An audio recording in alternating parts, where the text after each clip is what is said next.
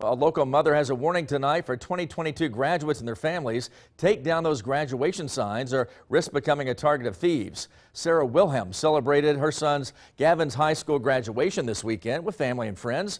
But this morning, a neighbor brought in a pile of mail they found outside, and the packaging was torn to shreds. Somebody had gotten into that mailbox, stealing money from the son's graduation cards, and she believes party signs in the front yard were a big factor, alerting thieves to a potential payday.